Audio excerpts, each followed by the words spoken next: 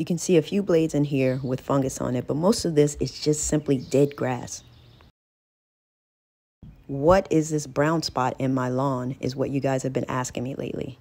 Well, unfortunately, the answer is not always simple. You're gonna have to do your research because it could be a number of things. All of this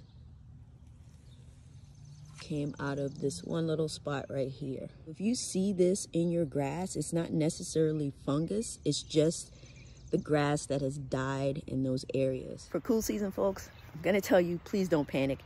Fall is right around the corner and you'll be able to fix a lot of the issues that you're seeing right now.